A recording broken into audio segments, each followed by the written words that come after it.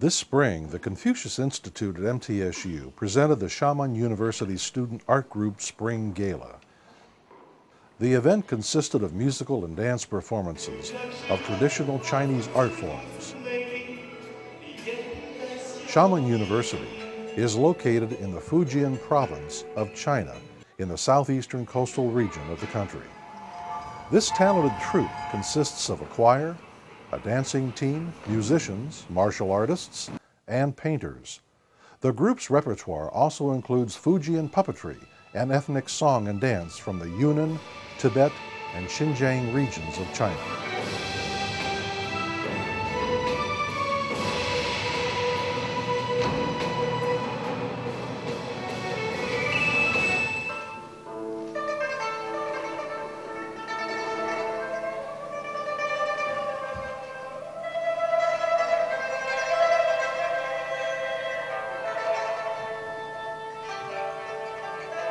Participants in the art group include both undergraduate and graduate students chosen by each individual school and college at the university.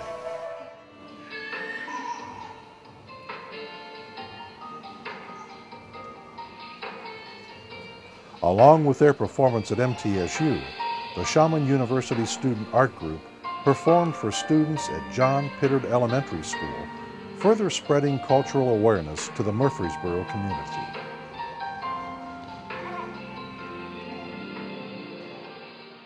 This spring, nearly 250 youngsters in grades 6 through 12 exhibited their work in the National History Day District Competition held at MTSU.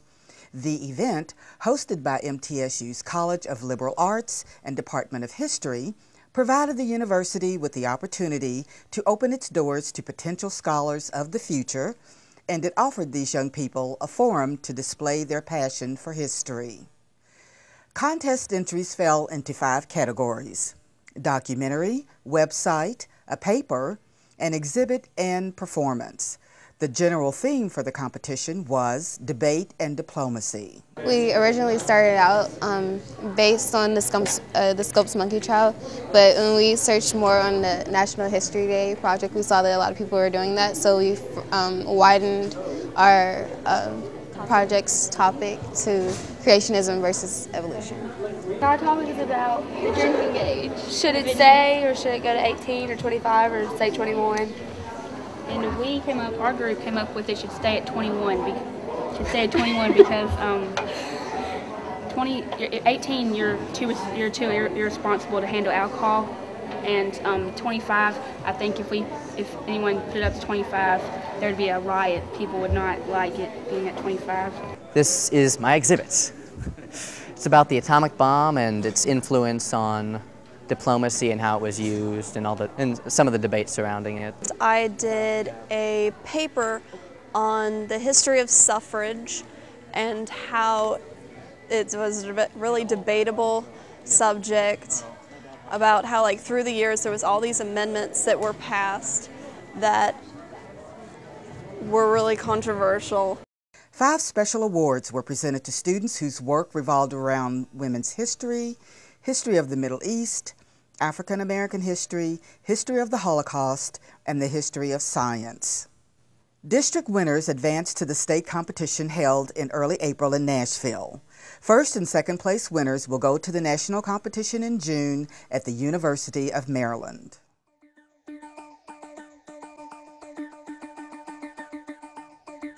Awesome Aquifers, Battery Buggy, Junkyard Challenge, Microbe Mission, Sounds of Music, Disease Detectives, Mousetrap Vehicle, Sumo Bots. These are just a few of the challenging competitions that more than 400 middle and high school students competed in at the annual Science Olympiad. In this challenge, students are bringing in household items to build either a bridge, a freestanding tower, or an arch. The students, when they come in, they have three possible choices what they can build, but they don't know until they get in and we tell them, you must build either A, B, or C. At that time, the students begin construction. They have half an hour to build, and at the end, they must support a ball and a cup for at least 5 seconds. Students from Rutherford, Davidson, Williamson, Murray, and Hamilton counties came to MTSU for the competition. I'm Jacob Learned from Laverne High School. I've been doing the Science Olympiad for 2 years. The optics was interesting because it had a lot to do with physics, and I know we were going to do some optics towards the end of the year in physics, so I kind of wanted to get a heads up on that in a way. The calculations were a little bit more in depth than I thought they were going to be. There were about 20 pages of notes that I went over. So what makes these competitions different from traditional classroom learning? Yeah, my name is Jordan Kirby. I'm from Spring Hill High School, and this is a mousetrap vehicle. The object is to use this to wind a string, which will pull the axle, and then you try to keep it as straight as possible while pushing a cup. You want to go 3 meters forwards, and then trigger it to stop and start going backwards to go 7 meters back as quickly as possible. We used just some CDs for some wheels, got just some axles, and you use 2 mousetraps, and that's the only means of power you have. And then this part right here is where you measure how far it went, and you try and have it as close to the destination as possible. In short, the students are applying theoretical knowledge to hands-on problems, and at all times, the clock is running. Numerous MTSU faculty members and students from many campus disciplines served as coordinators of all 23 events. My name is Ashley Fuquay, and I'm a student at MTSU, majoring in interdisciplinary studies, K through 6. I'm one of the student volunteers. I actually volunteered through the MTeach program, and I was placed in optics. Optics round, you have a big wooden box. In that box, you have a target point that you have to reach. Now in the high school round, they have an object in the way to obstruct the path of the laser. And what you're supposed to use is take 2 mirrors and have that diffract the laser and hit the target.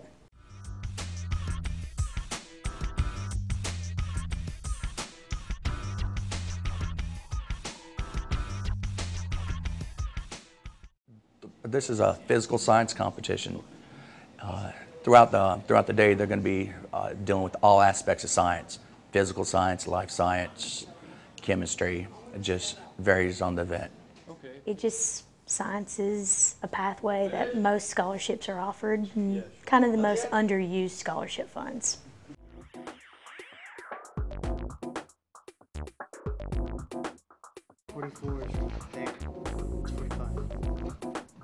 The top 5 schools in each division will advance to the State Science Olympiad in Knoxville.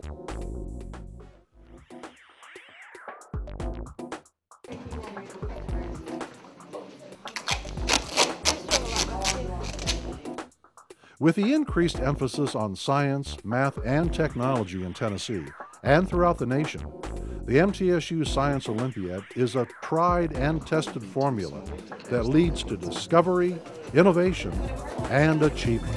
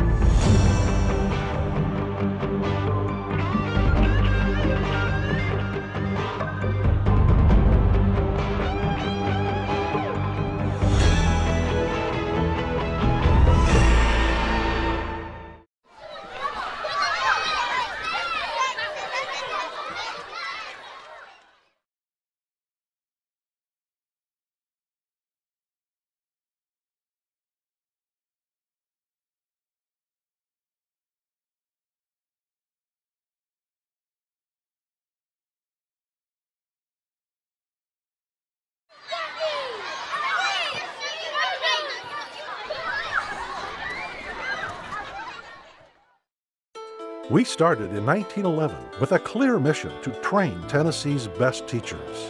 For the last 100 years, Middle Tennessee State University has carried out that mission and so much more. Nationally recognized as an affordable quality university, the #1 choice of undergraduates in Tennessee. As we celebrate our centennial, we look with pride at the past. We look forward to the future. Check out why we're Tennessee's best.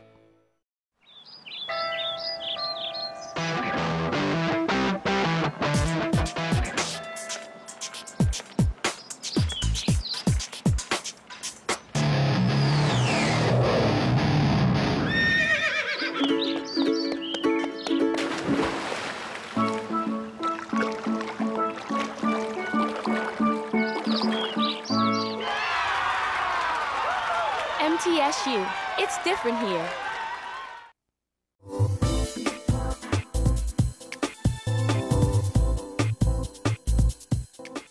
Well, hi, we're back with more of Out of the Blue. I'm Bob Pondillo, professor of Media and Culture at Mascom College here at Middle Tennessee State. And we have a special guest today. Cathy Delametter is here. Cathy is the coordinator of University College, the Adult Degree Completion Program. That is correct. And I want to find out more about that, Cathy. Does this mean that those who wish to complete their degrees and have had a little college ahead of time may do that now? Or? Exactly. The degree was designed for predominantly working adults who have had some college that dropped out, stopped out for whatever reason. Life got in their way. Sure. And so they've got some college credit, but they haven't finished a degree. So we designed a couple of degrees so that they can use hopefully the majority of that credit and then complete their degree. And it's available 100% online. No kidding. That's awesome. Now, that's always the big problem, though. If you went to school, say, 10, 12 years ago, and then life got in your way, and you do have some credits, maybe some of them won't transfer, some of them won't work anymore. Is that true, or have you fixed that up somehow? If it's an accredited school that they got their college credit from, I would say 80 to 100% of those credits should transfer in. As a matter of fact, we just had a gentleman graduate back at the end of the summer. He was 80 or 80 plus. Years old? Yes, yes. And great. He had some of his credits from 30, 40 years ago, and we were able to use those. So yes. That's outstanding. The use of the credit does not age out. Okay, because usually that's a lot of things that is an sort of stands in your way there. So is it all online then, or can you come and take classes, or you sit in the classroom and view the professor and talk to him? Whatever? You really have the option. We have two different degrees that we offer. One is a Bachelor of Science in Liberal Studies, and it's literally what the name implies. We're liberal in what we let you study. You get to design your major. Okay. You select two areas that you're interested in, and then you design your major around that. The other major is a Bachelor of Science in Professional Studies, and that one you can get a concentration in organizational leadership, information technology, or healthcare administration. Super. So, if you want those degrees, you can get them 100% online. If you want to get the liberal studies degree, not every course that you could possibly pull into that degree is available online. Sure. So you have the option of attending classes or doing the work online. I think it's great. So some people, like to think. I mean, they really enjoy philosophy and thinking about religious ideas or philosophical ideas or literature or whatever, which is great. Some would say, well, practical application, maybe not, but personal fulfillment, very important. It really helps that. Then there's the other side who say, more interested in practical stuff. Exactly. And so you've got that taken care of on both sides. We really do. And I do a lot of marketing of the degree, so I talk to adults. And they always say, well, what is this liberal studies degree? They understand the professional one where we give them different concentrations. The liberal studies, they don't normally understand, so I have to explain it to them. Well, if they're a working adult, I say, okay, what kind of work do you do? And let's pull in courses that impact either what you're currently doing or what your aspirations are. So that allows them to design the degree. That's great. That's awesome. That you've thought about the whole thing, which is Great. And this is in place right now? Oh, yes. So, yes. We have a number of students. How many do you have? Don't ask me that question because I was thinking, I don't know the exact number. But there are more several, than 2. There are several hundred in the degree program, oh, wow. yes. Well, that's great. And it is increasingly popular. Now, there's a couple of other aspects of the degree. Not only will we use old credit, if an individual has military credit, that can be pulled into the degree program. And these 2 degrees will allow students to earn credit from what we call prior adult learning. Okay. Now, is there, because a lot of people talk about, can I get credit for life experience, because I've lived to be 60 years old or whatever, 50 years old. Can they? Is there a way to come and take a test or something to? Well, there are certainly ways you can earn credit for things you have learned by taking a test. Okay, all right. You can CLEP out of a course. That's a college level exam. Right. Where you take an exam. If you make a passing score, you'll get credit for that course. You can challenge courses at MTSU. So if you have studied or learned content that is similar to a course, you can come in and challenge that course and say, I think I know that material, let me take a test. What we offer is what we call prior adult learning. So if you have worked in a job for 5 or more years, or if you've gone to training programs, if you've gotten certifications, licenses, then we have you come through an online course. You pull together a portfolio of all that prior adult learning, do the research to find the college credit equivalent of that learning, and it goes before a review board and is, hopefully if you've done it right, approved for college credit. So you can earn up to 30 hours of credit from your prior learning. Wow, 30 hours, that's like 2 semesters, approximately. That's a 4th of your degree. Yeah, that's great. Now, is this an expensive proposition, or how does it work? Is it, can you even talk about that? Oh, yeah. You take 1 3-hour course. It's an upper division level course. Again, it's an online course. You take that course, I instruct it, there's another individual who instructs it, and we guide our students through pulling that portfolio together. So, for example, if you've got a real estate license. I don't, but okay. You document that, you prove that you have completed that licensing process, and that equates to so much college credit. Okay. If you've done a certified professional secretary, that equates to so much college credit. So I think it's great. It is. What a wonderful, and how long have we been doing this here? This university is so big, I've not a clue some of the stuff that's going on around here. So how long is it? 2 or 3 years So now. it's a relatively new It's relatively new. I think we're in about, the 7th, 8th, 9th semester. Okay.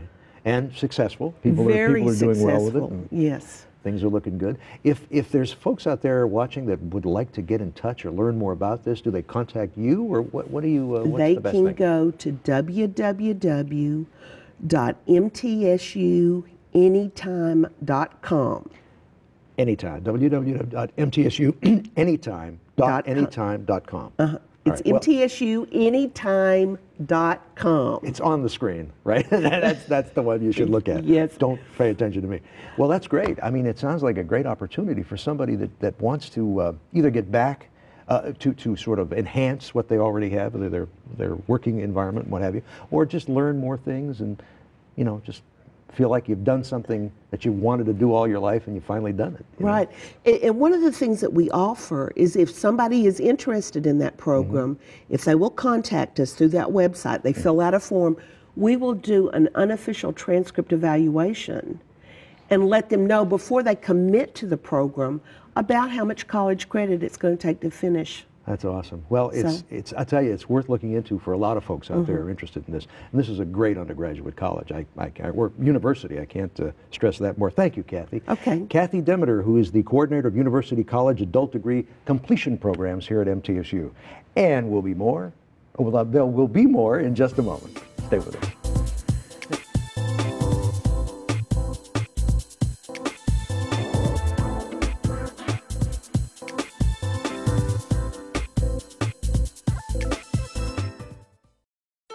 We started in 1911 with a clear mission to train Tennessee's best teachers. For the last 100 years, Middle Tennessee State University has carried out that mission and so much more. Nationally recognized as an affordable quality university, the #1 choice of undergraduates in Tennessee. As we celebrate our centennial, we look with pride at the past. We look forward to the future. Check out why we're Tennessee's best. This is not just a recording studio. This is not just a flight school. This is not just a university.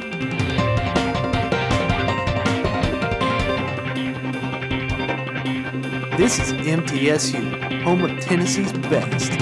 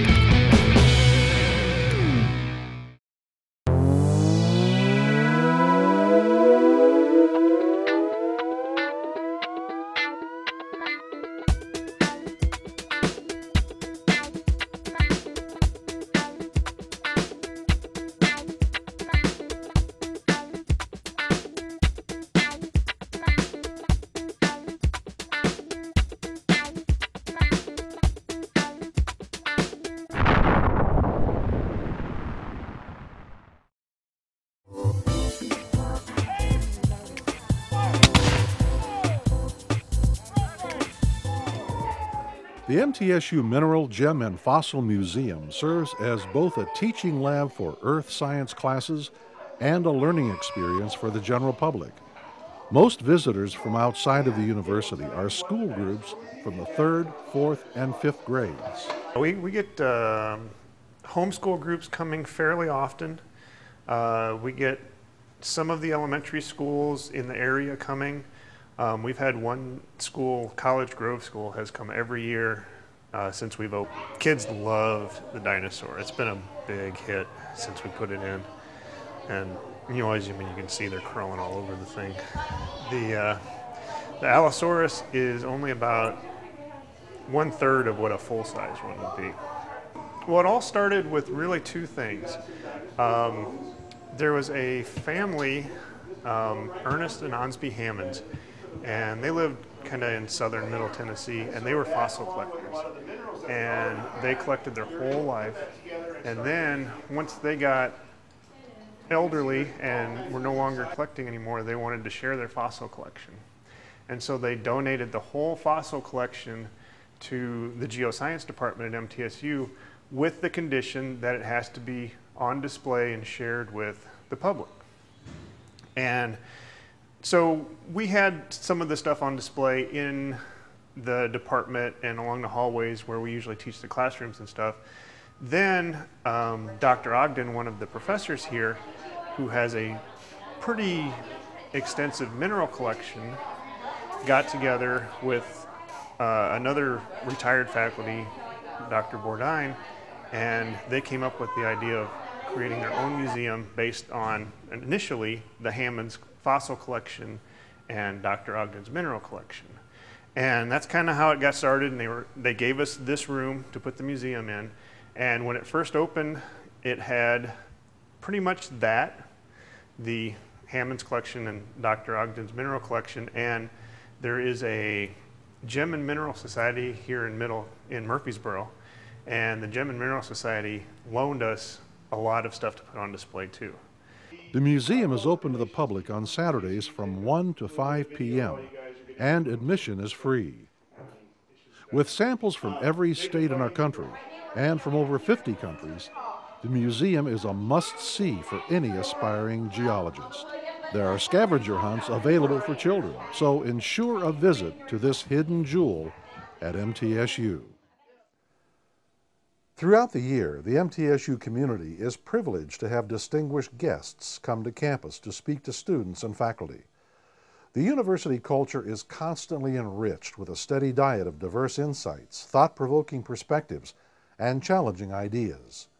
During March, the campus welcomed world-renowned banjoist Bela Fleck, who performed for an appreciative audience and told of his journey to Africa to explore the little-known African roots of the banjo. When I grew up in New York City, I had no tie to the banjo, no tie to folk music, no tie to the South, nothing like that. But that sound was just one of those things, you know, turning points in my life. Social psychologist Dr. Gary Namie, nationally known expert on the subject of bullying, met with 3 classes during the day, then addressed a larger audience later in the evening. Namie lobbies around the country for more stringent anti-bullying laws. And in its most severe and egregious forms, it is abusive, over-the-top, health-harming violence. For those old enough to remember the turbulent 60s and 70s, the name Angela Davis evokes a full spectrum of emotions. The social activist, author, and lecturer delivered the keynote address to a packed house during MTSU's National Women's History Month. It was 1913 when a committee of faculty and students chose blue and white as the school colors. One of the students on that committee, by the way, was Q.M. Smith, who would later become president of MTSC from 1938 to 1958. In the early years, the athletic teams had no official nickname. Sports teams played under the name of teachers, normals, normalites, even the pedagogues, alluding to the school's function as a state teachers' college. The current nickname came about in 1934 as the result of a contest in the Daily News Journal. A football player, Charles Sarver, won $5 with his winning entry, Blue Raiders. Sarver said he had borrowed the name from Colgate University, whose team was known as the Red Raiders at that time. It took a while to figure out how to represent the Blue Raiders, and for a time the school's mascot was a student dressed as Confederate General Nathan Bedford Forrest. By the late 1960s, however, it was apparent that such an image was offensive to many people. That controversial figure was dropped in favor of an unofficial mascot, a blue tick hound, known affectionately as Old Blue. In 1996, there was a call for a new mascot to reflect the university's upgrade to Division I-A football. In January 1998, Lightning was introduced to fans during a basketball halftime. Charles Sarver was there to join the celebration.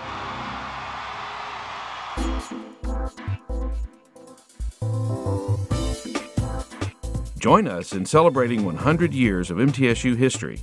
Check out the Centennial timeline at mtsu.edu/Centennial.